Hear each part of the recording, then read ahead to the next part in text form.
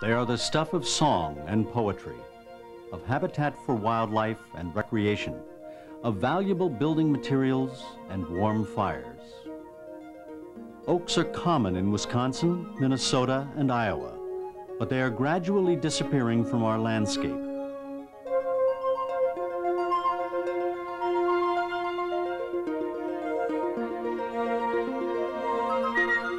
When oaks are harvested or die of natural causes, commonly they are replaced by other tree species that are less valuable for wood products and wildlife.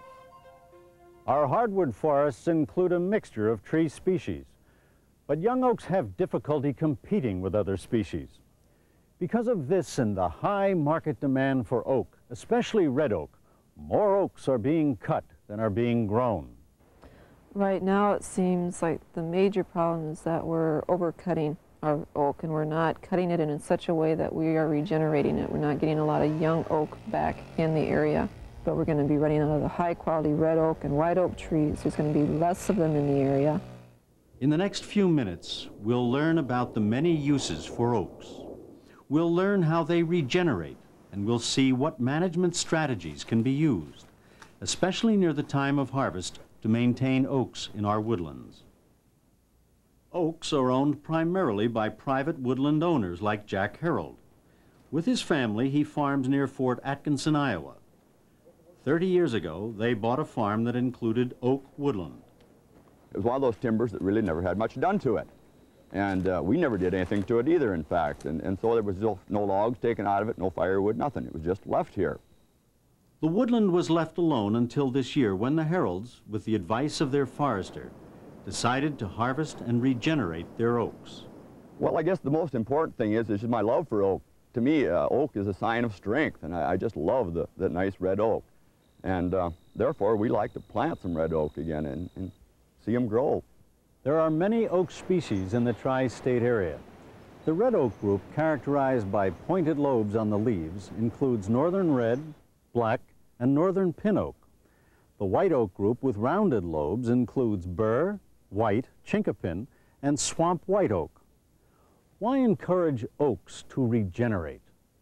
Because compared to other trees, oaks have many important uses. Oaks provide habitat and food for a variety of wildlife. Acorns are a staple food for wild turkeys, deer, squirrels, and other animals. Oak woodlands frequently grow on steep slopes where they blanket the soil, thus preventing soil erosion and protecting water quality.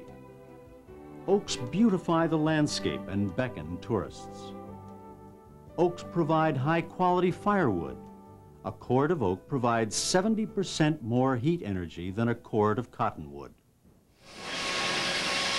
And oaks are valuable for wood products, from railroad ties to oak flooring, trim, wall paneling, doors, cabinets, and furniture. The lovely, strong, durable wood of oak is all around us. We work with the sawmills and with the landowners so that they understand and can appreciate the nice assets they have in a good oak woodlot or walnut. We work with the loggers to cut the best cuttings, to use the best lumber that's available out of the saw heads. By this and our continual effort to educate and help people with lumber and timber sales and educational processes, seeing how nice the wood that we have is, we hope to make the continual growth of oak in the area just part of our heritage as it has been. Oaks reproduce naturally, sprouting from stumps and from acorns like this. Following a harvest, oak stumps may sprout, producing a new tree. Young, small diameter trees sprout best. As oak trees grow older and larger, they lose their ability to sprout. While sprouts grow quickly because of their large root systems, usually there are not enough stump sprouts per acre to fully stock a new stand with oaks. Oaks also reproduce from acorns. In a good year, acorn production may range up to 250,000 per acre. That sounds like a lot, But red oaks produce good acorn crops in only 1 or 2 years out of 5. Even then, insects and animals may destroy over half of this crop. In a poor seed year, nearly all of the acorns will be consumed by insects and wildlife. After acorns ripen, they are dispersed by gravity or by animals such as blue jays and squirrels. Best germination and survival of acorns occurs when they are buried in mineral soil under a light covering of leaves. If the acorns remain exposed, they dry out, are attacked by insects, or are eaten by wildlife. Another reason why oaks are difficult to regenerate is because they need a lot of sunlight. In a natural woodland, the ground often is shaded by an overstory of tall trees, or an understory of shorter trees, shrubs and ferns that tolerate shade.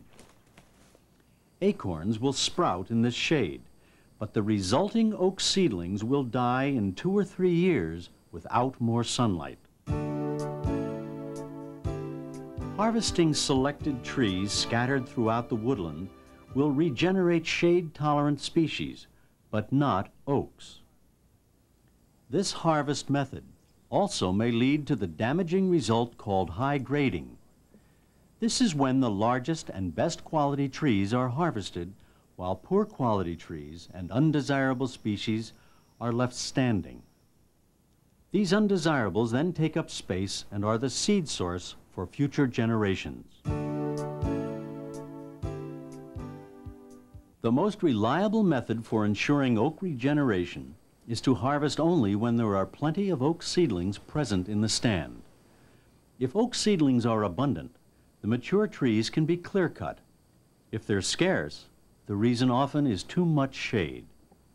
To encourage survival of more oak seedlings, it is necessary to reduce the shade, thus permitting more sunlight to reach the seedlings. If much of the shade is created by a dense understory, these small trees, shrubs, and ferns can be eliminated by herbicides, bulldozing, or disking. If tall trees are creating the shade, they can be harvested by a group selection or shelter wood method, or by clear cutting after a good acorn crop. With group selection, you harvest clumps of trees to create openings. Over time, a few oaks should regenerate in each opening. Then additional groups can be harvested. A shelter wood harvest is a heavy thinning that leaves 50 to 70% of the canopy cover in place. Remaining trees provide seed, and openings allow intermittent sunlight to reach seedlings. It may take several years for oak seedlings to become established. Then, remaining tall trees can be clear-cut to provide the full sunlight that oak seedlings need to outgrow their competitors. If you plan to harvest timber in a year when there is an abundance of acorns, you should clear-cut the stand after acorns drop. Undesirable small trees and shrubs should be killed before harvest, or they should be knocked down by logging equipment during harvest. Well, this year, the loggers had been around trying to purchase some trees from us, and so we contacted our forester for assistance, and so he came and marked some trees for us. Like many private forest landowners, the Herolds didn't consider harvesting until they were approached by loggers. Then they contacted their forester for advice. He showed us that the majority of the trees in this timber were mature, and that they probably wouldn't increase in value a whole lot anymore. So that monetarily wise, we'd be better off just coming in and clear cutting and starting over again. When they harvested, they did it in a way that maximized oak regeneration. Oak, of course, need full sunlight to get started, and if you really want to establish a new oak timber, the only way to do it is a clear cut. Forester Janet Ott works with many woodland owners like the Herolds. Well, I try to work with landowners and talk them into doing either a small clear cut or a shelter wood, some sort of system that we're just not going in and taking the big trees, that we can get in if it's an ideal area to clear out the understory and get oak started back that way. because it needs a lot of sunlight to really get started, and the systems that we use now, with taking out a tree here and there, just doesn't get the sunlight in. If group selection, shelterwood, or clear-cutting methods should fail to regenerate oaks, or if these harvest methods are not practical for your woodland, then you can always plant oak seedlings. When planting, keep these suggestions in mind. First, clear the planting site by group selection, shelterwood, or clear-cut methods, and control undesirable trees and shrubs. Order seedlings from a seed source known to thrive in your area. Use the largest seedlings you can find. Plant seedlings in moist soil right after the frost leaves the ground in the spring.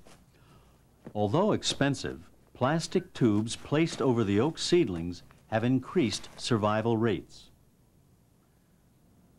Livestock can destroy tree seedlings and compact the soil, preventing regeneration.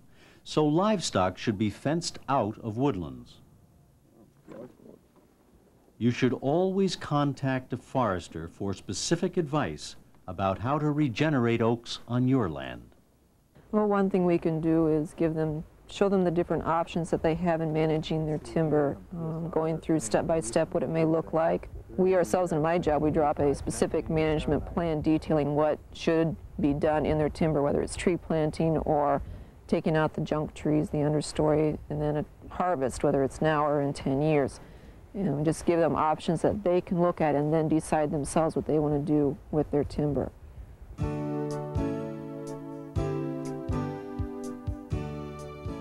Managing your woodland to maintain a high percentage of oak to produce more valuable wood products makes sense, but it also makes sense to sustain an abundance and diversity of wildlife.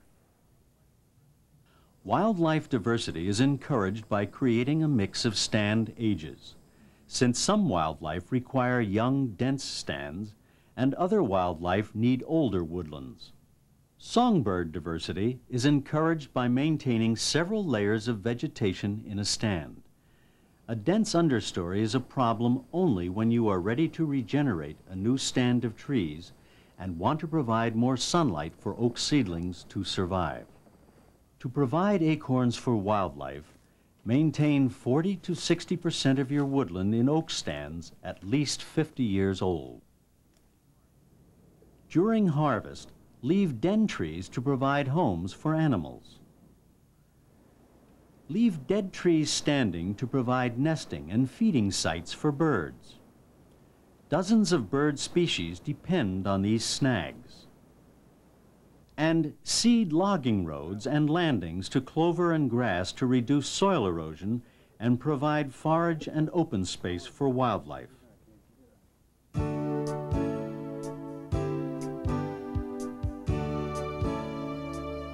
Clear cuts provide necessary habitat for certain wildlife, such as browsing areas for deer. And clear cuts are sometimes necessary to regenerate oaks, but their appearance can be softened in several ways. Clear cuts can be small 2-acre patches scattered throughout a woodland. You can break up straight woodland edges by creating irregular shaped edges or by thinning into the adjacent stand. And design the clear cut to blend into the topography. Oak woodlands are one of this area's greatest natural resources for wood, wildlife, watershed protection, and recreation. But they demand careful management to perpetuate desirable species and high-quality trees. Before implementing any woodland management practice, especially timber harvesting, contact a forester to inspect your land and provide specific advice that will help you achieve your objectives. Oak is a major component in our stands. One thing, it's a high valuable tree. It is also a major wildlife species as far as what the deer and the turkey and the squirrels eat, as far as the mast crop. The deer will come out of the cornfields just to get the acorns. And so the oak is just perfect for deer and turkeys. It's aesthetically pleasing, especially in the fall colors with the reds and the oranges that it gets. Some people like to fish and some people like to hunt, and in our spare time we like to go out in the timber and work, and to us that's our recreation. And just to have a diverse timber, we need to keep as many species as we can, and oak is one of those, and it is a major species here.